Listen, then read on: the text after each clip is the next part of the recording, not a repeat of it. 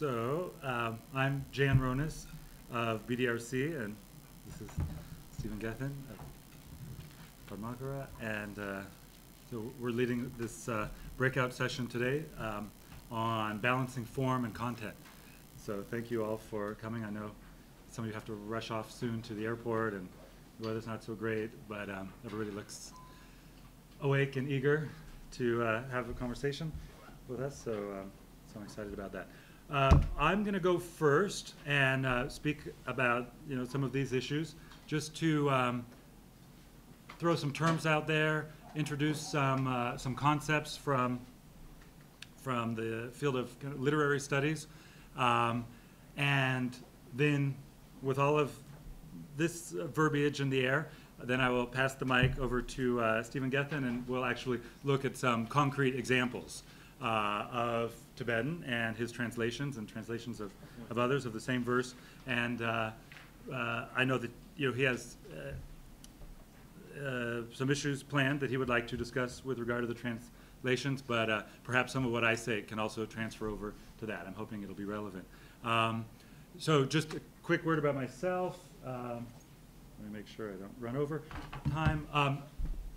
So I went to graduate school for Buddhist studies, and I got a kind of typical religious studies training, and then I was lucky enough to wind up at UC Berkeley on a postdoc, and there I was in the Department of East Asian Languages and Cultures, and that was like a whole secondary graduate education, because for the first time I was with people that were doing Asian languages, Asian studies, but from more of a literary perspective.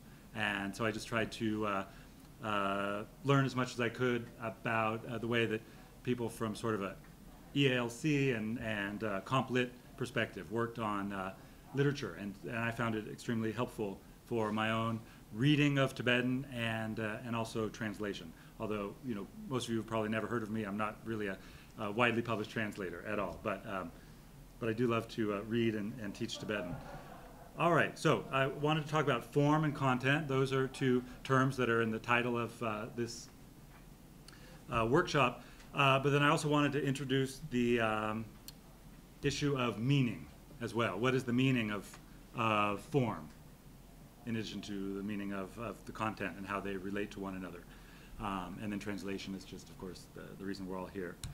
All right, so speaking of Berkeley, because I was there, people were telling me about all the great local scholars that I should read about, and I highly recommend this book for those of you who feel like you don't yet have a good sense of what literature is. I was certainly in that case when I was in grad school, or just starting out in learning Tibetan and living in Asia and whatnot. I find this book to be really excellent. I think Janet, the one who said that we don't read enough and maybe don't have a good intuitive sense of literature, I bet she knows this book and would approve of it. So Robert Alter is not just a person in English and comp lit, although he is, but he's also one of the most renowned scholars and translators of the Old Testament.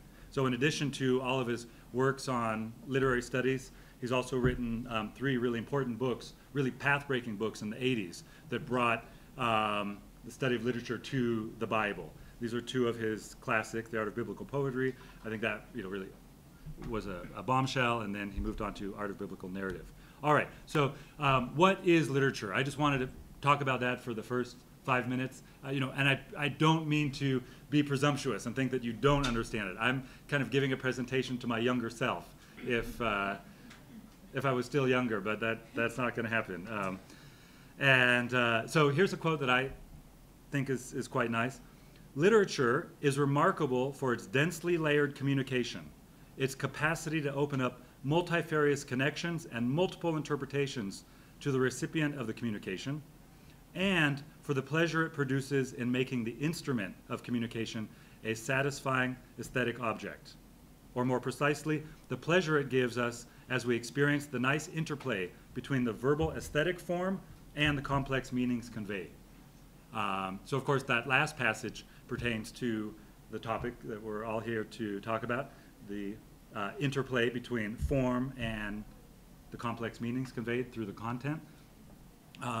But the first part of the passage, I think probably bears repeating. And I have all of this on a handout that I'll pass out at the end. But just so that we're sort of all focused, I'm going to hold off on that. So literature is remarkable for its densely layered communication. Right? This is something that definitely separates it from just expository communication. It's densely layered. Its capacity to open up multifarious connections, allusions, other multifarious connections, allusions to earlier writings. There's the other writings of the same author, social realities, the social context in which it's placed, and then for the pleasure it produces, right? It's aesthetically pleasing. So what is literature? When I read this description, I remembered it and cite it every once in a while. So I thought I would share it with you all today. Let me just go through a couple more quotes, and then we can move on to the handout in actual Tibetan literature that I think we'll all want to read and discuss. So I pulled out some of the main points here, but we just went over them. All right, and then there's one last quote from Robert Alter that I would mention. Ordinary language lacks concentric sets of elaborately formalized contexts, specific poetic form and genre, the intricate patterning of the work in question, the poet's own body of writings, his predecessors, and the background of literary allusions invoked that produce the complex meanings of the literary work. And so I know this is like slightly redundant with what I just cited, but I wanted to bring this up because I think allusions are really important for translators and for readers. So for instance, on Friday night when we all met, Curtis and Janet were speaking, and they talked about the sound and then sort of the emotional oomph that you might feel from a work. But they were sort of focused on those two elements, and I don't think that they were giving enough attention to kind of intertextuality. And that's really important for understanding the work as it was intended by the author, because literate authors were writing for other literate readers. And so there was just so much of a presumption of knowledge of the classics. And so it's important that we can sort of come to, what's the right word, divine what sorts of classics might be called up, at least indirectly, by our authors. And then just one more thing, as translators, BDRC is such a great resource because there might be a passage that you don't understand so well, maybe just a string of 5 syllables. This is kind of tricky. And then you go and you search for it, and you realize that it's kind of a common trope, and it's appeared in a lot of other texts. So understanding the intertextuality is useful as a sophisticated reader, but also just as a crutch to translation. So allusions, for me, they're really important, and they're extremely difficult to convey in translation outside of a footnote. The footnotes aren't always so poetic, but still, it's there. All right, and then there's another scholar who just happens to be at Berkeley as well, and she says, every language has formal properties, morphological and phonological, and these formal properties have semantic as well as syntactic significance. They convey meaning as well as sense. So this is why I have meaning in that title slide. I wanted to see if we could, have a discussion about what the meanings of particular forms might be in the literature that we encounter and that we translate. So every language has formal properties, that's certainly true, but do these formal properties have semantic significance? And if so, what are they? How might we find that out? A good question would be, how can we communicate in Tibetan to our mentors and our language partners? How would you ask? What's the meaning of a six-syllable line? What's the meaning of this type of shloka? I've never asked that question. I guess I've never dared, but it's something to consider. Here I am saying we should take this into serious consideration. But really, how would you even begin if you're collaborating with a Tibetan? But I think there's ways to get at that, elicit an answer from them. Certainly, Tibetans have a sophisticated tradition of literary analysis, and the form is certainly very important. There's so many deliberate choices that are made by authors with regard to form. And then just one last quote that I think is thought-provoking. The art form that foregrounds the formal properties of language is the one we call poetry. In foregrounding language's formal properties, the poetic work will make sense, but it will also call our attention to the fact that not only the sense, but the making of that sense are meaningful. So again, this is slightly redundant, but it's just another formulation of what we're looking at here. How is it that the formal properties are sense-making? What are the semantic properties of the different forms? So poetry calls attention to itself, calls attention to the artifice of the language, but it's not just showing off, it's also calling attention to itself in the sense of trying to get the reader to understand various levels of meaning, one of them being that which is conveyed by the form.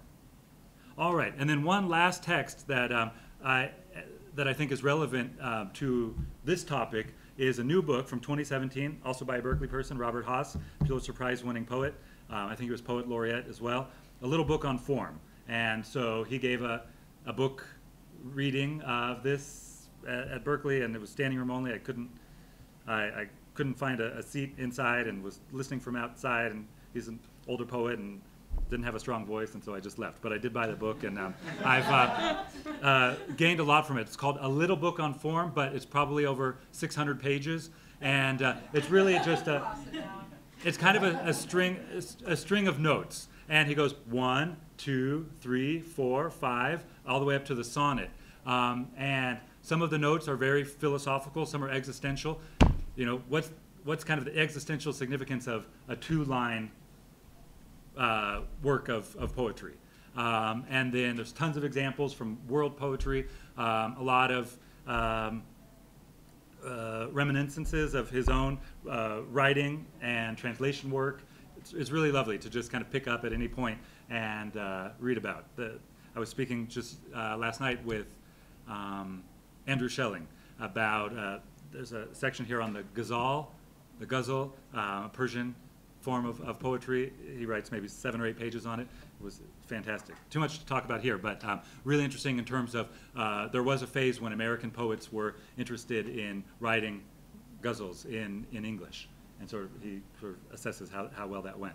All right, and then we're almost done, just 3 or 4 more slides. So as you can imagine, at the beginning of this book, he talks about what he means by form. And he first goes through 4 common understandings. One meaning of form that has currency has the meaning traditional form, which usually means the use of rhyme and meter.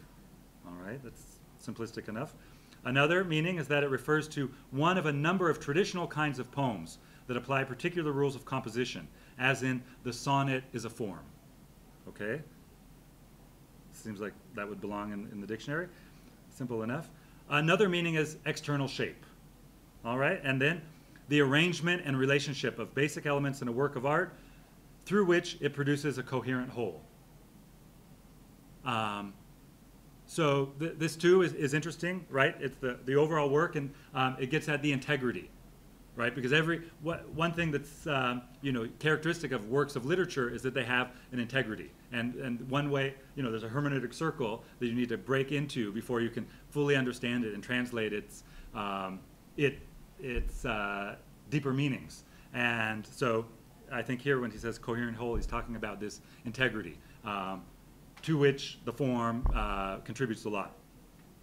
But then he, as you can imagine, thinks all of these are fine but not completely adequate, and he offers his own based on his work as a poet. And his explanation of form, I think, evokes something that Lama Jop was just speaking of earlier. Or maybe it wasn't even Lama Jop, maybe it was Jules, when Jules was talking about being a wild man. Oh yes, okay, which was so great. So let me give you what Robert Haas says, and then I want to relate it to getting wild when translating. and then I'll pass the mic on. So he says all these are fine, but a closer one might be the way the poem embodies the energy of the gesture of its making. And so, although a writer might be constrained by strict rules on how many syllables can appear in a line, how many lines should appear in a sikche, and so forth, for him, ultimately, form is not the external shape so much as the way the poem embodies the energy of the gesture of its making. So he's not trying to divorce the energy, the inspiration behind it, and the form in which it manifests itself. And so what's interesting here is that this is about the form of the original, right? This book is actually not for translators per se. And so he's only talking about the initial utterance of a work. But what I found so inspiring about Jules's comment this morning is that he thinks that the translation also, the form of the translation can also be captured by this sentiment. The way the poem embodies the energy of the gesture of its understanding in the mind of the translator. So I wanted to just end with that, but we'll move on to Stephen in a minute. But first, Kate. Yeah, we don't have to dwell on this, but I'm interested in what the word gesture is doing there, the energy of the gesture of its making, as opposed to the energy of its making. Sure, the energy of its making. No, I like that it's gesture. Yeah, because I would say like a gesture is like that's trying to do the thing, yes. Maybe I don't always succeed, or yeah. But yeah, what? So what do you think? Sometimes you read something and it makes a gesture towards something and it tries to get there, but maybe it doesn't always get there all the way. But I wasn't sure whether that was being suggested or whether I was imposing. Or gesture too.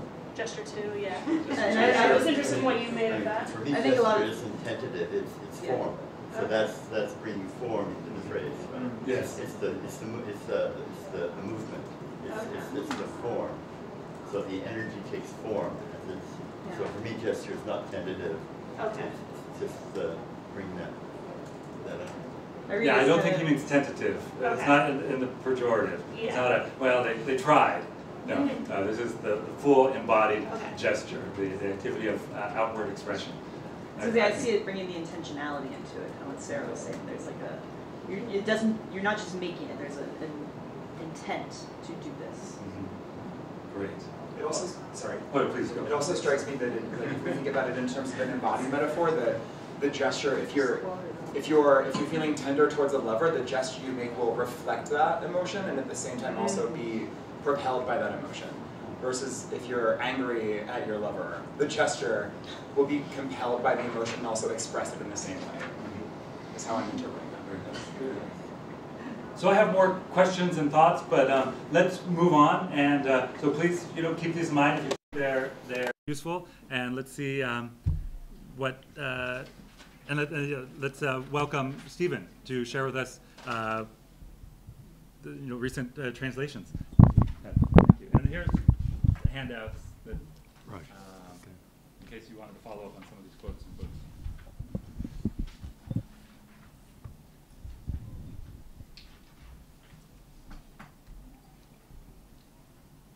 So I'm nothing like as qualified as most of you. My only university qualification is in veterinary science. And I'm very impressed by all these masters and doctorates and all that. We know you're an imposter. Yeah, absolutely, absolutely. But I think it was Dominique this morning who said that form is... Can you hear me okay? Yeah, but it's not. It's just for the recording. That's all. You want me to speak a bit louder? Yes. Right. Okay. I think it was Dominique who was saying that form was form was liberating. The constraints of form are liberating, and I found that in the translation of the examples I'm going to mention in a second. But just some general, very practical comments on balancing form and content. In the context that we've been discussing this weekend, when we talk about form, it's been mainly songs and or poetry, And obviously, if there's a fixed melody for a song, then we're going to have to make our translation fit that melody. But that's not always going to be the case. And at least it should be something, the whole point of the songs is there's something that have a sense of rhythm and resonance, something that's easily memorized and inspiring. And so we need to choose a form that will somehow convey that. I think we should choose a form that we feel comfortable with. I personally don't really feel comfortable with modern creative poetry. I simply wasn't trained for that. Whereas I do have the education which appreciates verse forms of the 18th, 19th, 20th century, early 20th century. And so I feel most comfortable working with that, trying to get a sense of rhythm that'll include the content, but bring over some sort of impact on the reader. Incidentally, as we'll just see in the examples that are going to come, form isn't necessarily the physical constraint of trying to achieve a particular meter or length of line. I think metaphor can be included in form, and we'll see a couple of examples where the metaphor has dictated how I've translated things. So for the content, one of the features of Buddhist songs and poetry is that sometimes it's quite highly technical, and we have to preserve the technical terms. Sometimes we can fiddle about with them a bit, but we are constrained to keep that. Otherwise, what the author is saying is going to be completely lost. So we have to somehow rearrange the content to fit the form.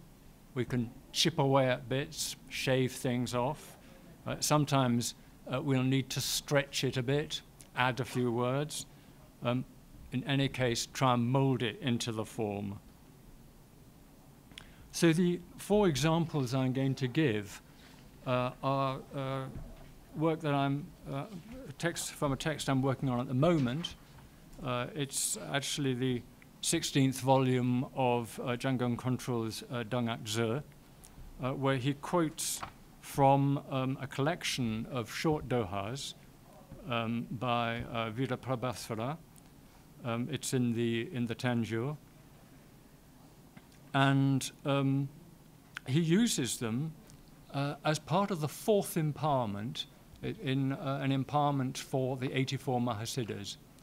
And the 4th empowerment, the Tsikhuang, the word empowerment, involves transmitting or introducing to the disciples the nature of the mind. And in the instructions of the empowerment, Kongtrul says, he's saying to the Dojilopan who's giving the empowerment, he says, if you know the melodies, use them. And if not, you should use pleasant words spoken unhurriedly and clearly.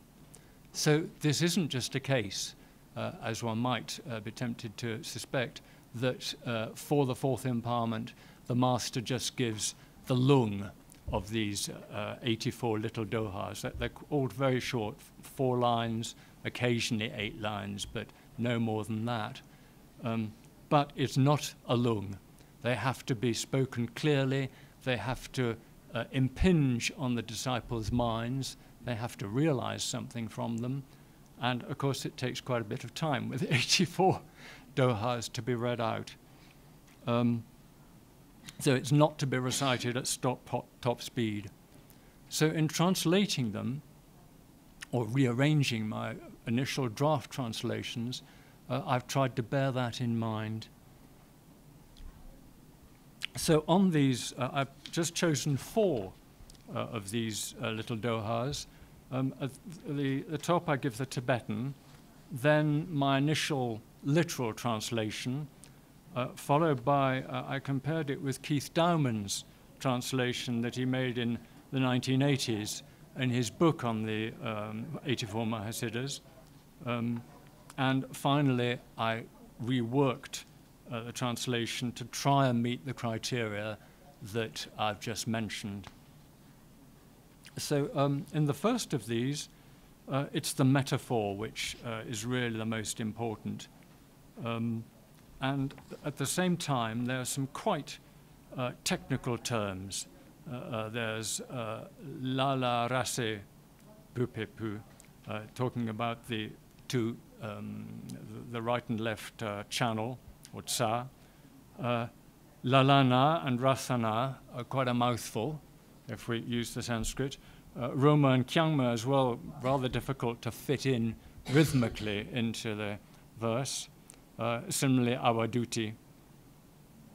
So, and particularly that duksum namtok, the three thoughts associated with the three poisons. Again, that's a huge mouthful to have to try and fit into a single line. So I shaved off that duksum. I realized earlier this morning that I shouldn't have done so, actually, because those three poisons, in fact, can be related to or associated with the three channels. So I'm going to have to find a way to bring that back in. But I had reduced it to defiling thoughts.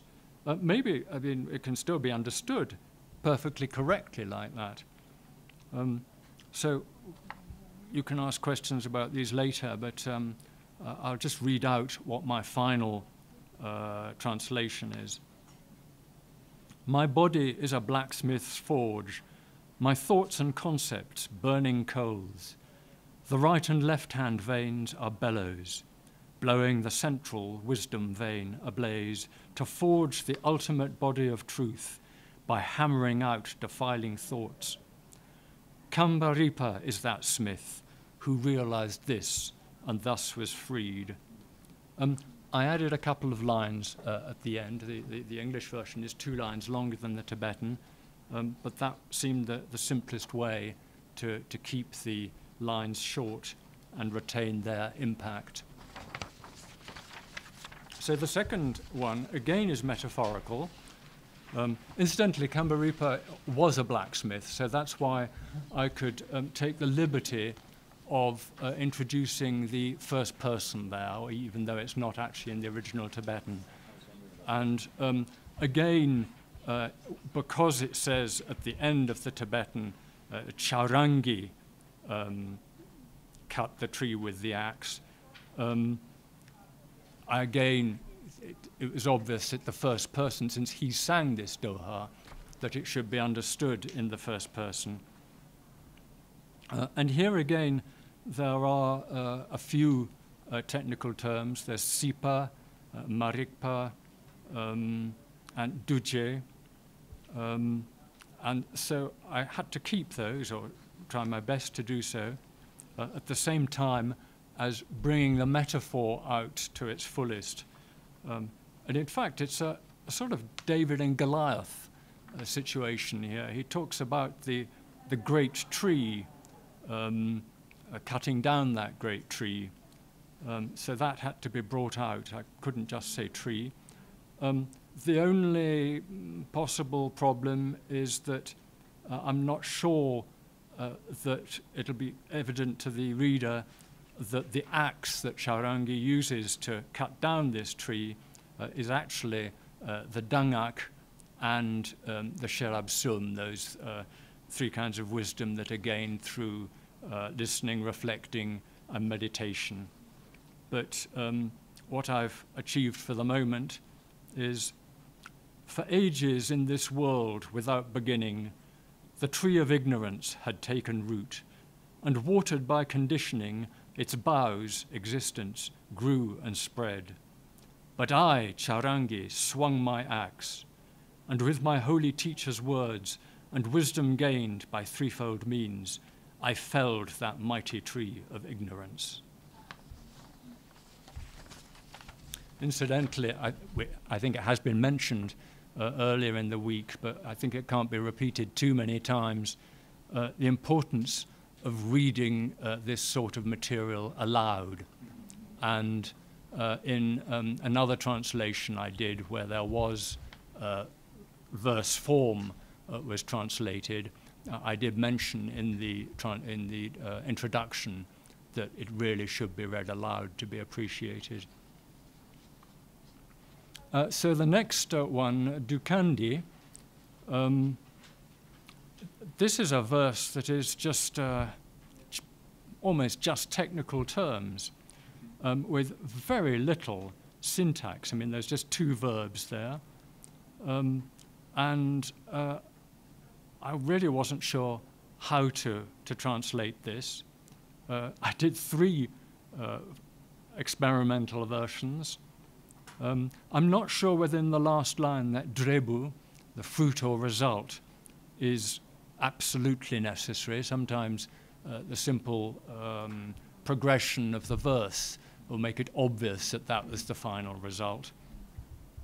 But my first attempt, meditating on the Great Seal, the union of the relative, the generation stage, and the ultimate, the perfection stage, I experienced the wisdom of the 3 bodies.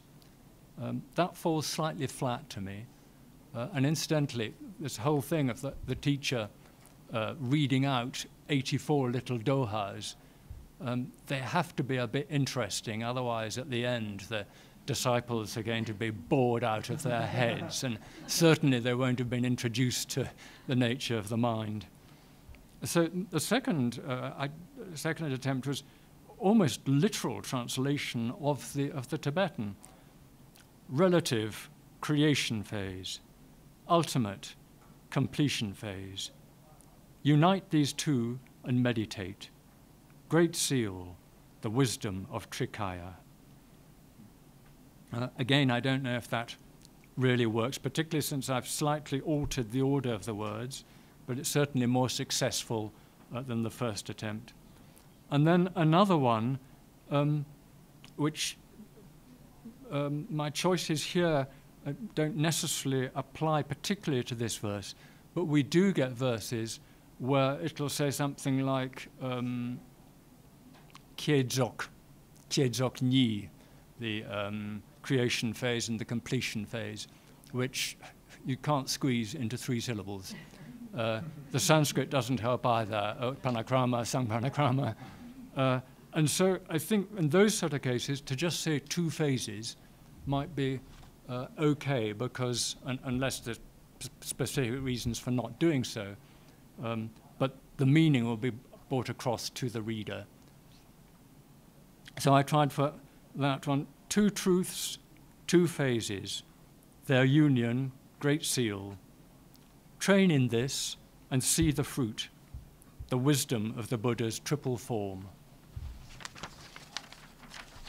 And then just one final one, which was actually much simpler in its content, except for the fact that it's introducing the Tsemashi, the 4 boundless attitudes, or whatever you like to call them, though in a particular context of the mind, nature of the mind.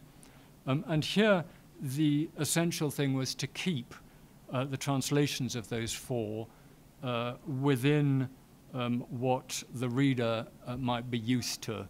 Well, I've used the translations that we're used to in France with our Padmakara translations. One can't, one could say tenderness for jumper, something else for compassion, for joy, one could say delight or whatever, but this could mislead the reader. So in adapting this to short and rhythmic lines, compassion is a bit heavy at the end of a line, so is impartiality. So I brought them to the beginning of the lines, and we get something like this. Absence of attachment is the highest love. Compassion is to know just how things are. Bliss completely free of taint is joy. Impartiality is basic harmony, one taste. That shi-tun, I'm still not quite sure about, but anyway. So that's those 4 practical examples. And maybe we could go back to you if you want to discuss more examples or to see how it relates together. Well, since, I mean, these verses are fresh for all of us, perhaps we have some comments. Daniel, I think the other day at the board meeting you mentioned shi-tun, right? We're talking about this. Yes. Yeah. How would you translate it here?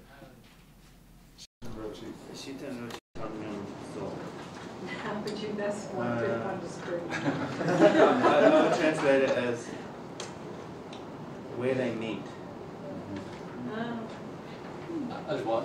Where they Where they meet meet. in one taste, basic harmony. Where they meet. Yeah. Yeah.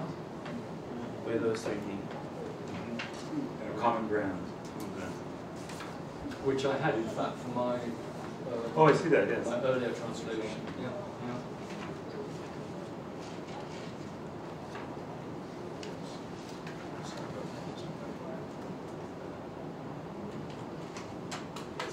Impartiality is meeting in that one place Yeah. where all is the same. Yeah. Yeah. Well, that we can always rework. But that sok at the end, I left out. I don't think it refers to Tanyon, perfect equanimity or perfect impartiality. I think it covers the whole verse, that all 4 are complete there. And although it would be nice to include that there, I think it is dispensable. We can see.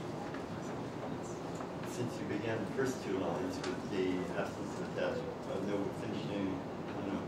I was wondering if in the last 2 lines you started with joy is this and one taste is that. You see what I'm saying? No, I put compassion at the beginning. And Compassion is the one you put in here. Yeah, because to end with compassion somehow I see. a bit clunky. And impartiality at the end also. Yeah. It's quite difficult to get to fit the rhythm.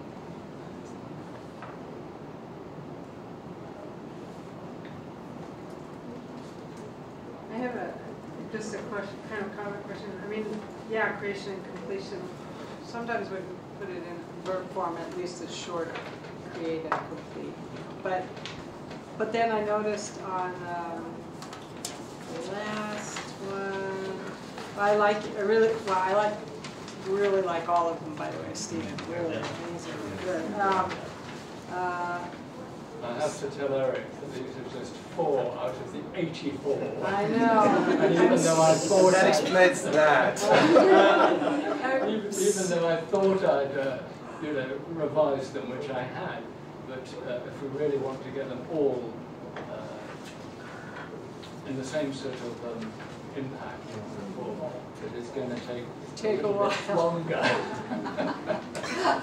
I'm so glad you're doing that, Molly. Which is the easy one. Where did I see it? But it was on this kind of sungjuk that, the 3rd line.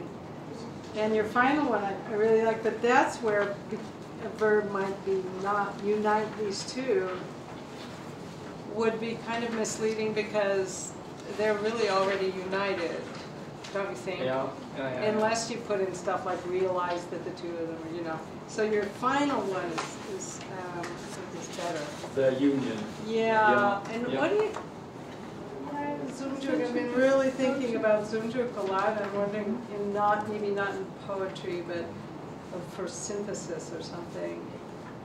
Because the 2 are still there in one, in a way. Yeah. It's not the same as inseparability. But in any case, I don't think you can do it in this case. You have to realize that. Yeah. So good process. And I have a question about the second one, the forest business. So the forest behind. Because when I read it in Tibetan, I can see the yogi wandering the Pacific Northwest woods with the mist, and you see the sprout, and you see branches, and you see trees, and it grows. Right. So there's two phases. There's this kind of identifying, what creates this forest in allegory of the marikpa and the humidity, the moisture coming out, and then the branches coming out, and then he's in the forest. Like I can see the forest after the forest. And then you realize that because of Islam's instruction and the three wisdoms, whatever, and that act, then he cut that, and he was liberated. I don't feel that in English. You don't feel that? I don't have this imagery coming out of the English, but I totally have. The first time I read it, it was so vivid, and I don't have it in the English at all. It's correct, but it's missing or the forest in calm, like with the same thing. Yeah. Yeah, that's an interesting point because you name the metaphor right off the bat. Yeah, Translation. exactly. So Like it's not growing. It's not. There's no progression. There's not the process. Exactly. Yeah, I see what you mean. That's good.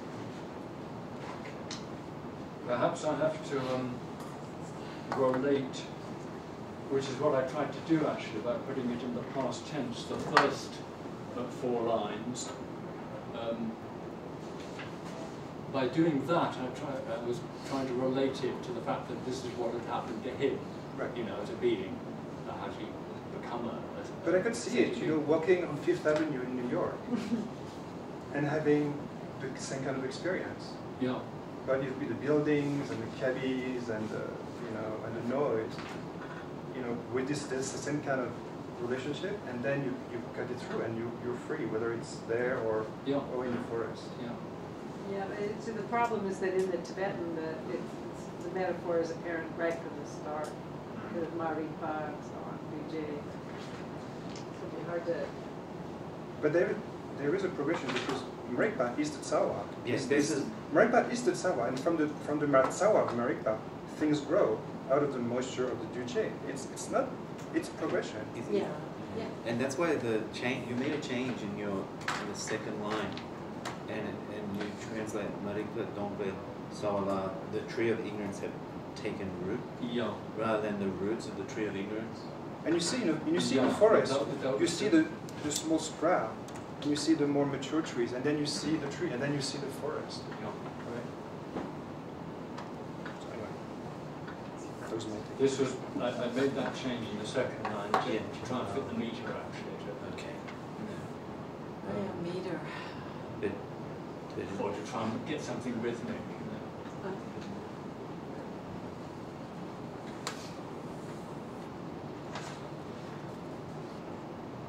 And the other thing, if I may. I guess. Well, and that Just might be a few weeks longer for... Yeah, that took a whole week to change that one. Why in the third one you make it active, the gum and the charm? Why is it not meditation that brings forth the wisdom? Why has this to be active and not passive? Yeah. You see? Which one? When he says, Sunju Chagachapu gum, Yeah. couldn't it be the meditation on the Great Seal, or whatever you want to call Oh, it? I see. Yeah. You may say that. Bring forth the wisdom of, as a result, like a passive, instead of being there's something bothering me in I experience the wisdom of the 3 bodies. I don't understand that this way when I read the Tibetan. I understand much more, like there was this process of the Kunzop Kirim and the Todam Zokrim, and the meditation of this union of these two allowed that Kusum Yeshe to spring forth. Yeah. And this is But that's my reading. the thing that I did for the workshop yesterday had similar problems in that there's all this Mahamudra imagery where things sort of appear and it's unclear what's sort of the agent and what's happening. Whereas in English, I'm always telling my students, try not to use the passive, the active just sounds better. And so, Right, but if that's But supposed like- to be pointing out instruction Yeah. out of control in the forced initiation, mhm. it cannot be active, I think. It's, I mean, what you're trying to convey to the student at that point is different. Of course, if it's just taken out of context, I'm sure you can make it active, it's not a problem. But in the context of the forced initiation, it seems to me that the passive form is more conducive to what control was trying to trigger in the student.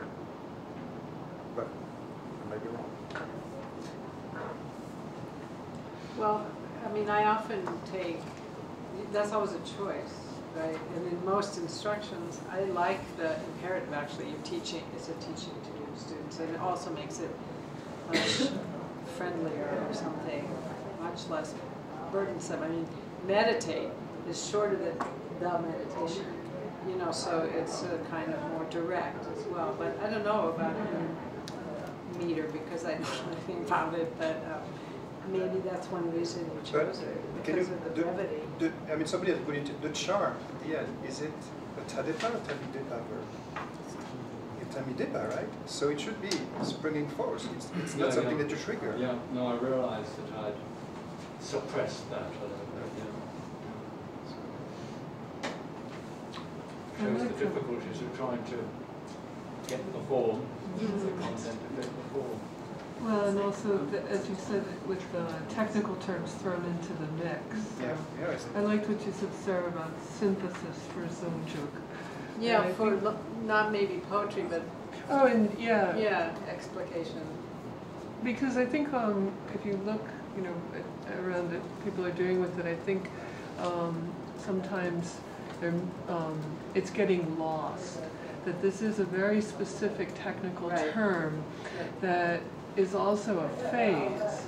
So, like, it's not a verb here, right? It's a phase. You have Cherim, you have Zokrim, and then you have Zongjuk. And so I guess, you know, that's the other, you know, part of our dance with as translators is preserving the technicality of the work, of the original, so that people can access that meaning. And if you lean in towards the resonance and the impact on people's mind, but such that you lose that, I feel in a sense we're doing a disservice to our readers. Like, in a sense, we're kind of dumbing it down. We're like, Or yeah, in case it's important. yeah, exactly. Yeah, so that people don't, as they grow and understand not only like the first initial impact, but also like all the connections that there are, you can still follow those threads, and that's what you get in reading the original language. That, yeah, and I was going to say, I don't know if I quite say dumbing it down, but I think it's prioritizing a particular emotional experience over this technicality or this technical language. And I think that this is a great debate to be having, because that technical language is important.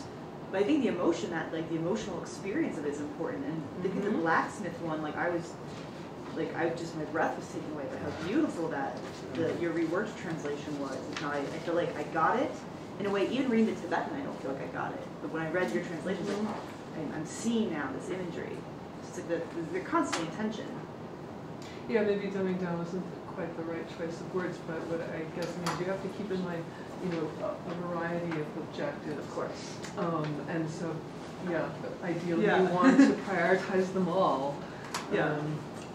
But I think that sometimes when we go towards that impact on the mind, we can lose, again, some of this technicality, which won't serve people well in the long run. That's the only point I was trying to make. Well, of course. Could we go over to your example? Sure. I'm not worried about. I'm very happy to discuss more my part, but Jann has prepared a lot of other examples, and it'd be nice to discuss those. Well, now that you have the handout, were there any? Would anybody like to make a comment or ask a question or try to relate any of the passages on the handout to work that they're they're translating right now, or just some general thoughts they have about the reading or the translating process? We can steer the conversation in that direction, if you like. Well, just to connect with what we were talking about just now with what we were talking about before, I think what Natasha is talking about has a lot to do with the gesture of the making, Yes. and that kind of thing. Sure. Yeah. Go ahead. Sure, the gesture of the maker and the making of the original, and then the gesture that goes into the translation. Sure.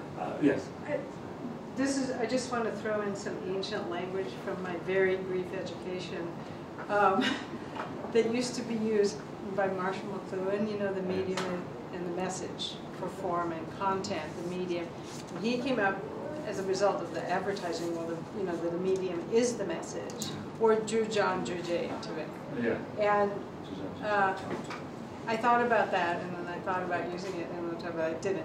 But I don't think it's quite relevant to, you know, songs of spiritual realization, where, you know, the medium can certainly contribute to the message, as you were saying in all that in those quotes from the books, you know. Yes. But it doesn't override the message. It doesn't override. You know, maybe in advertising where they only have one message, which is, you know, buy it, and then the medium becomes very important. How, you know, to get to that one message. But when there's a great deal of like these, you know, subtle and referencing, you know, extensive teachings on Mahamudra, you can't.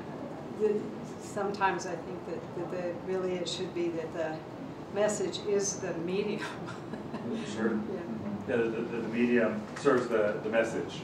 Yes, Yes. the medium serves the message. Is a good way to put it. Anyway, I just, you know. No, I agree, and I'm glad you're saying that. These quotes are not entirely applicable to Tibetan literature. In our workshop yesterday, we brought this up. Oh, yeah. That, sometimes we fetishize Gur and think, oh, it's so free, and it sounds lovely, and it's free, and it's intuitive, and it's simple, and you know, uncontrived, totally different from scholastic language. But as we saw here, there can be, you know, a song of realization that's 99% technical vocabulary. That's right. Yeah, and so that is just an inescapable feature of a lot of Tibetan literature. And then likewise, sometimes when you have a work that has two different sorts of registers going on at once, everyday earthy language as a metaphor for the technical, that's not necessarily a nice fit either, aesthetically. But nevertheless, the metaphor is really significant, and so it needs to be expressed. You can't leave anything out, at least not if you're trying to prioritize the sound of the translation. In my understanding of poetry in English is, you know, it leaves a lot unsaid because it entices the reader's own experience, not necessarily the author's. You know, as Jann Ronis said, but the intention in these kind of things, I'm wondering more if that's the case, or whether it's very specific. You know, like, don't leave out, you know, Kirin or Dzogchen, you know, don't Sure. no, unless what all you're doing is trying to be beautiful for the, which is another thing, but maybe not for practitioners. But there are very few texts that are simply beautiful. Well, Bodhicharvatara is not only beautiful. And this is why I actually Between. like coming back to this, the gesture of its making, because that, thinking back, at least the way I'm reading that gesture as intentionality, maybe you are just trying to make poetry that contributes to the canon of literature. For sure. In which case you can make beauty, but you have to, I think, go in with that intentionality, like I'm going to downplay this technical language to make something beautiful. Whereas if you're making something for a Sangha or a Dharma community, then that technical language is very important. So I think intentionality in terms of form and what form you're using is critical. I'm thinking about this, and I think Elizabeth's comments in relationship to Lama Job's talk, and then this quote that Jann offered us: the arrangement and relationship of basic elements in a work of art through which it produces a coherent whole. And so thinking about Lama Job's sort of like the the evisceration of the text in Sky Burial, and when he was answering Holly's question, and the sort of like incredible precision of knowing where the sinews are and where the things are so that you can take it apart in a way that's meaningful and in sort of like, and that reveals that you know what the basic elements are. So Holly's question was, what substance that is brought through the bardo and reborn? It's these basic elements that sort of like, and I think that it's important to remember the technical and also the aesthetic. And we were working yesterday on the text that I picked from the Padmakara, Padmasambhava Sangha Trisam Detsen, when he's like, you need to bow to me because I'm amazing. And and we were digging into one stance in particular and just seeing that like you could go down infinitely in the layers of meaning and sort of like interwovenness of it, and then just the incredible daunting task of trying to convey all of that into English, especially as an amateur, like new to this whole thing person. But I was really inspired by Lama Jab and this notion of the basic elements in a work of art, and then how they come together to produce a coherent whole.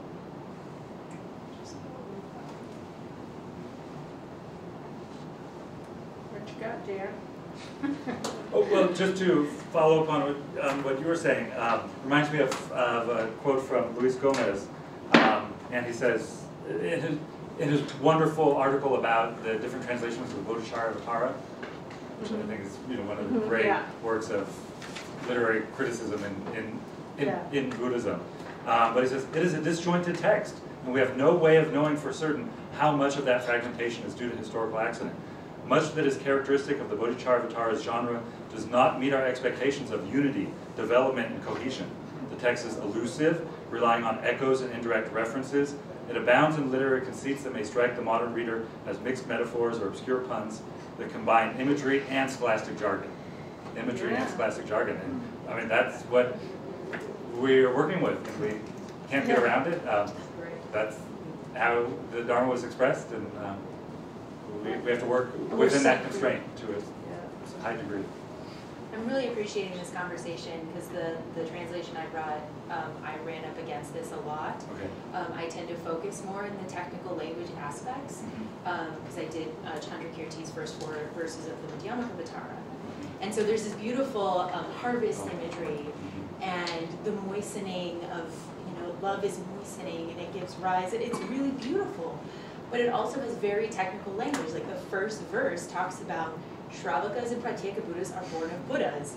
Buddhas are born of Bodhisattvas. And without commentary, the actual understanding of what that means kind of in a path perspective doesn't really come across, but trying to capture the beauty of these verses and how they move me when I read them and how I approach them both in study and practice, and then trying to translate that into English, where I also am very new at this and also not the best writer. I'm not a terribly poetic writer. And trying to convey that, the meaning, the depth, and the profundity of those words. And I'm feeling myself clash with this a lot because I know I could do a lot more development in terms of how I translate the beauty. And I work more so with technical language. And so I'm really appreciating this conversation right now. I was going to add, when we were discussing Joshua's translation in this Padmakara extract, it was incredible, not only just the relationships within one line or between lines, but even between verses, which were so complex that it's really impossible to know how to do that in English. And even one expression, which you just mentioned, or you mentioned a word, but one expression, which could have different significance. I'm talking about Pemajunya in the first verse, where the Tibetans can very easily just put the one expression, but it needed 2 in English to show that the two relationships within the same verse, just from one thing, we're up against. And it's such a profound text as well, Padmakara, as Joshua said. So many different levels. To see the connection between those verses when we were discussing that required a level of Dharma knowledge as well. like for example in Songjuk we're talking about, it's in the context of Sikwan, right? So what's Songjuk mean in the context of Sikwan? It's the explanation of the union of the experience of the secret empowerment with the wisdom empowerment. So, and then you can read the whole verse like that. The Dechen, the Yeshi of Zokwin, and then the Songjuk of Chakchen. So the level of knowledge that's required to explain these verses is vast. I think one of the things that we have to be aware when we translate is that we have to make room in our translations for a commentary, if not several commentaries.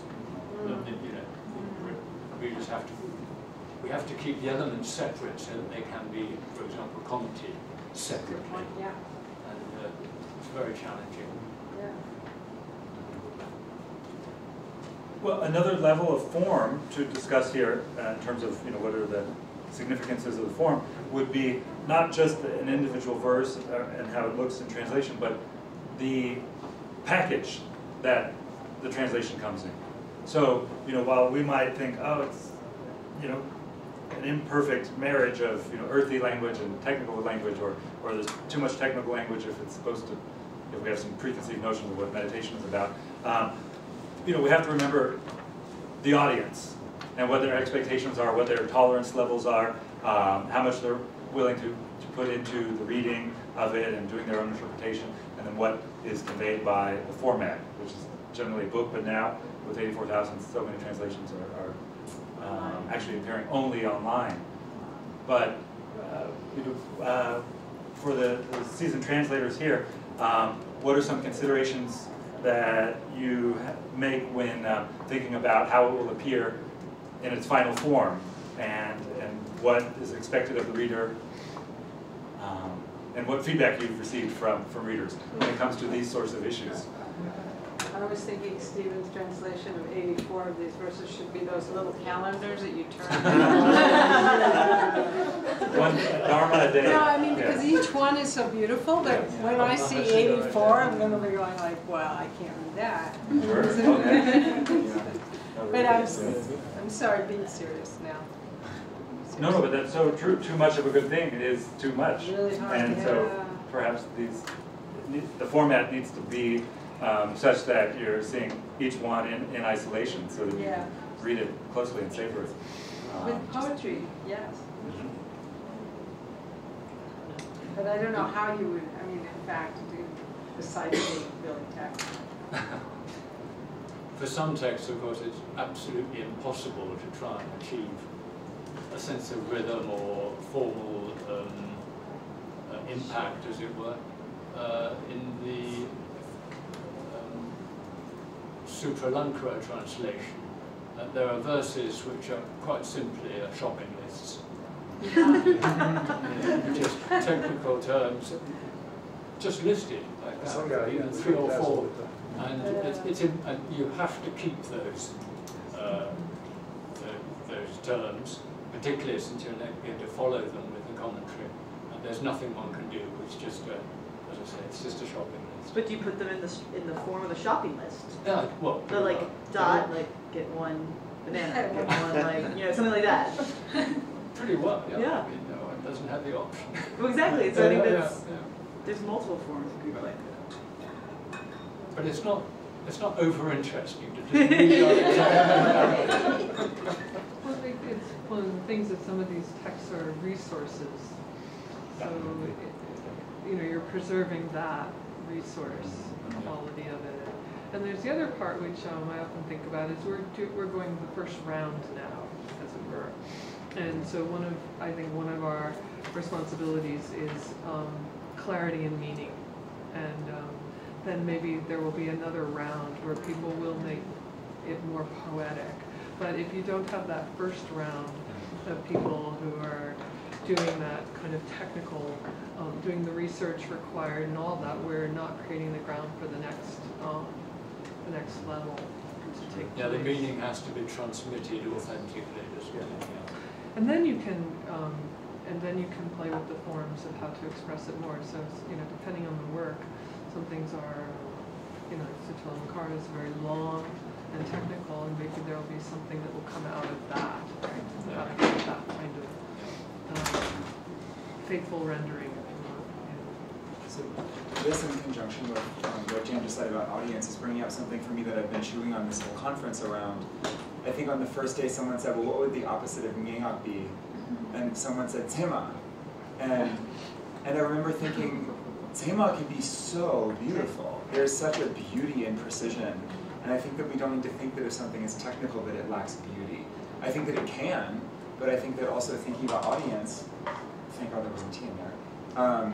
Thinking about audience, we have become very lazy readers, I think, in the West, and we want things to just be like really sweet and salty and sugary and fatty, and just like take it in, like we want the cream off the top of the milk, you know, like we're kind of lazy. But I think that it's processed. What's that? We want it processed. Processed, exactly. We want it pre-digested for us, right? Yeah, pre-digested. And then we want the light version. Yeah, exactly. Or the calorie-free then we version. want the light version of the processed version. And so, but I think that there can be such an incredible beauty in precision and technicality as well, that maybe we have to have the reader work a little harder for it to recognize the beauty of mathematics in a certain way.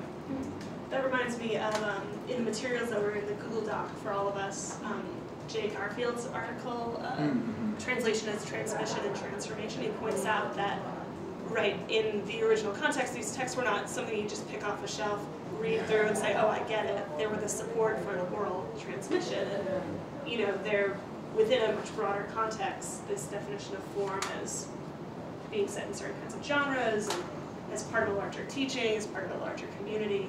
And in translating, we're trying to make something that can kind of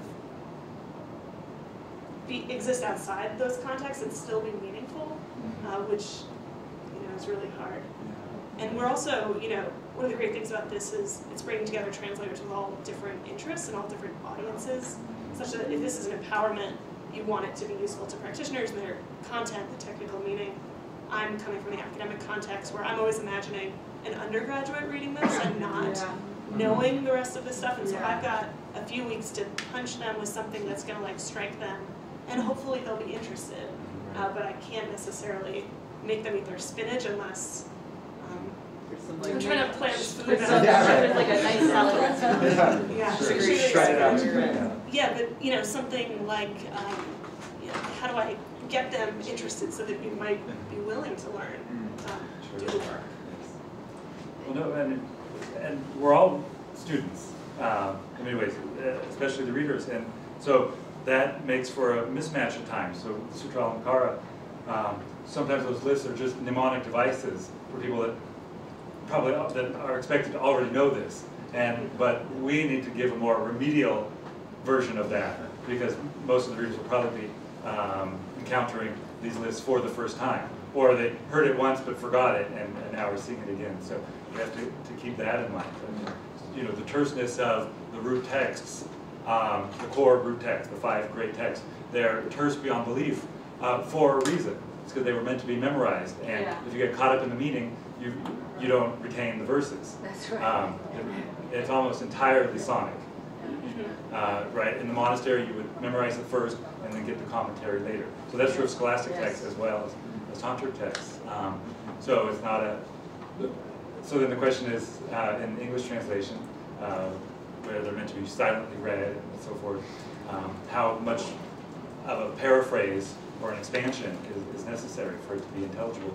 Because sometimes they weren't meant to be intelligible in the first place, in the way that they're until they've been commented on. Until they're being commented on. Yeah.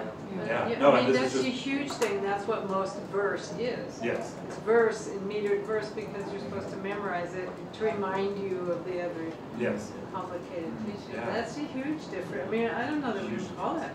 We call it our Western idea of poetry. But I wanted to talk about like this thing of what we can consume now, and I mean, there's so much choice. There's, you know, it used to be you had to, you know, do ornament in the life of Naropa or something, and it's huge. And the fact is, what undergrads are reading on their own is like Payment Children. Right. I mean, that's what they're reading. They're not gonna, you know, it's really. My undergrads. Well, I would love those. The spare time, I mean. Yeah, but also you have to remember that literature purpose is soteriological. It's to trigger some change towards something else, whatever that is. If you read it like it's just literature, you're basically not connecting from the first sentence to what the real purpose of the literature is about. So you can do it this way, but we cannot expect undergrad coming, to Tibetan Buddhism or Asian Literature 101 to even have that concept that this whole thing has a hidden purpose. Yeah, and I think, we've not sort of self-disclosed, like I am primarily like a Tibetanist, I am primarily a practitioner, I am primarily like, in my case, a humanist, interested in undergrad education, exposing them to stuff and getting them to think, such that because I exist in that context, I don't want to say that they don't have a good connection to it if they're not doing actual practice. I want to make it available to them. Right, but if you read, there is a loss there. Middle Ages Christian mystics poetry, right? You can reach the same emotional something, right? Then you can get by reading this, whether you're into that tradition or not. Like it conveys something more than just the words. Right? But if they just show up in your past without that kind of awareness of what this literature is about and what it's for, how can they connect to any of this and make sense of it? Well, that's what we try to do, is we try to explain what this literature is for, and we try to add that context, but we're not adding the Dharma context, right? A historical context, and how it's situated within the Tibetan Buddhist framework. Right. But one of the things you bring up is what the different projects are. Yeah. And so it's true. I mean, when you were asking these questions, about technical, what do you? I can't remember exactly how you formed it, but what do your readers think, and what kind of feedback you get? And that depends on what your project is. So I can identify, one of mine is to educate practitioners, So maybe I get feedback where people say, oh, I don't like how you translated this, it's too technical, and blah, blah, blah, blah. But that concern was something that I had thought about and then decided, my project is to help them read other literature in this, genre, which uses Sanskrit, so I made that decision, and I know you don't like it. That's why this is so great. I say oh, I'm a humanist, not to say, oh, you're interested in practitioners and let's be in separate rooms and not talk to each other. I want people who come to it with different perspectives and want different goals out of it to push me and to call me into question, and to make sure that I'm not going too far and saying, I wanted to have this emotional punch and I don't care. That's what Holly said. She said that once we make our translations, even if I intend it one way, I publish it, and who knows who's going to pick it up and what they're going to be doing with it. So we do have a responsibility to people in other communities to ensure that we are. How do you impact the technical terminology in all these 4 poems? It's so technical. Each and every word of it. You have to unpack to really understand even Phantom, what he's talking about. It's very compact, the meaning. So it's good English. I mean, the blast mix, it's a beautiful result. It's evocative, and you can see the forge and the blacksmith. But his tools and the whole thing is so complex. How do you even get people to bring them to a level where actually they vaguely come to have some kind of vague notion of what's going on at the forge, right? I ask myself that question all the time. Yeah, I think at least when I teach my students in Buddhism, I'm just trying to get them to have the conception that there could be another way to think about the world.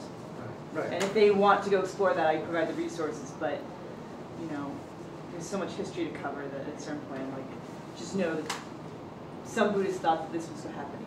This is a different way to think about it. Yeah, but the project here is actually for practitioners primarily. Exactly. So how can these be evocative for practitioners? All right, Rachel Payne. Hello.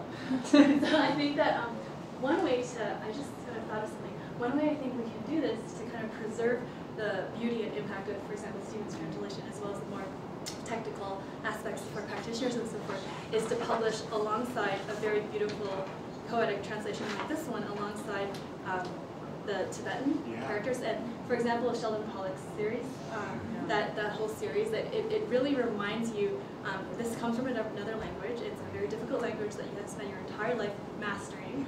And it's also helpful just to even literally have the English underneath all the words, so that maybe practitioners who don't read the Tibetan script can still see the original order and through their gurus or whatever, kind of understand how everything relates to each other through the oral commentary. So Andrew Schelling, in his The Gathering, or the moon one, the autumn moon, beautiful autumn moon or something, he's got his collection of Sanskrit poetry. He has his English translation on the right page. On the left page is the Sanskrit, and then the Sanskrit sort of like transliterated into the Roman alphabet, and then the transliterated words and their meanings underneath. So people can then go and look at the word, look at where it falls, and then you have his English on the right, and it's so effective. And also have a sense of sonically how the Sanskrit sounds like phonetically. Right. I think that's very valuable.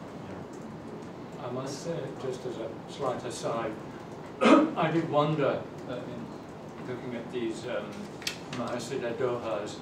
In the original, of course, they were in Sanskrit, and they've been translated by, first of all, many of those Mahasiddhas weren't particularly literate people, and they were then translated, presumably by monks who were highly literate in what they were doing.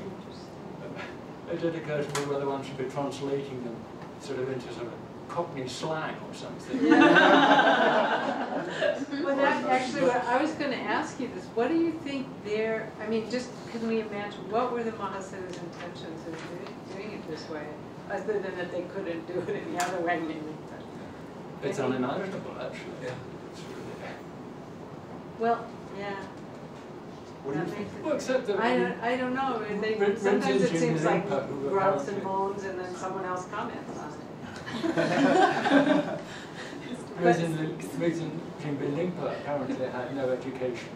It's not entirely true, I believe, but and then he had, the experiences and realization, and then became eloquent. Was writing literature that completely wowed everybody in Tibet. So maybe these Mahasiddhas were today speaking in wonderfully eloquent, beautiful language.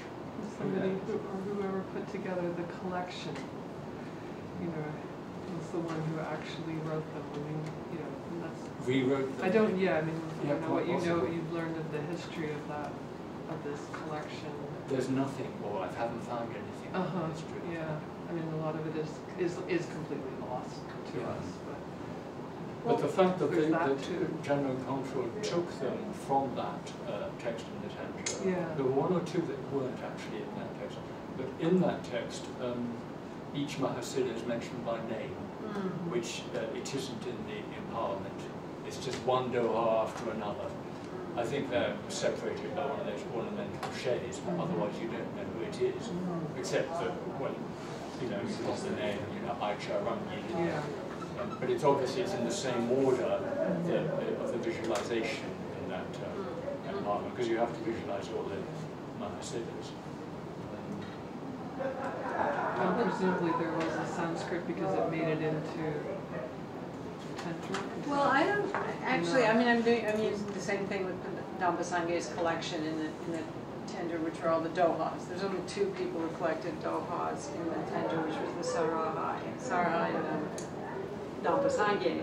So I've done a whole bunch just like this, where it names the Mahasiddha at the end. In fact, the same form it looks like, with the fourth line always being so and so said. But I really wonder, could we find them actually saying that?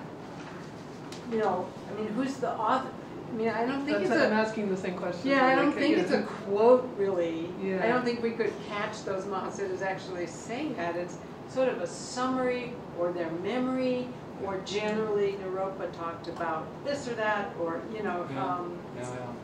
So I'm not sure there's Sanskrit, actually. Oh, I see. Yes, yeah. what you're saying. You think they were The composed in Well, Tibetan? yeah, I'm pretty sure Dampa Sunday didn't remember all his 54 gurus, every single thing they said 3 times over, and sometimes there's 55, so, you know, I just, not sure, you know, or in the other like text in the Tinder, of course, is the 84 Mahasiddhist text. And a lot of this is overlapping, so we should probably compare. But anyway, I'm just wondering, where is this coming from? And Well, then that's interesting. Then the dohas aren't dohas. yes, well, They're just as mnemonic as maybe some other types of texts, yes. rather than being, you know, direct, fresh expressions. And of course, many of them are, but maybe we need to admit that some of these are. Or maybe it's kind of like we do, you know, secondhand like, and well, modern. Nala Rinpoche said da-da-da-da-da, and actually it's not recorded anywhere. As my other, you know, my colleagues would say, no, you said this, the other thing. So I'm just really, the source of these, it's such an interesting genre of stuff, these Mahasiddhas and what they said, and I can't help but connect it with, in my mind, the Indian, like I mentioned in one other workshop, the Shaivist custom of, you know, that you never write something down, and that they're all just these little blurbs so that you remember the teaching that you got from your teacher, not intended as the teaching itself, which you cannot write down. But that's a kind of leftover thing from India, maybe, because the Tibetans really like writing things down. But it's just, you know, I don't know. Well, it's 12:30. Uh-oh. Thank you, Stephen, for sharing this.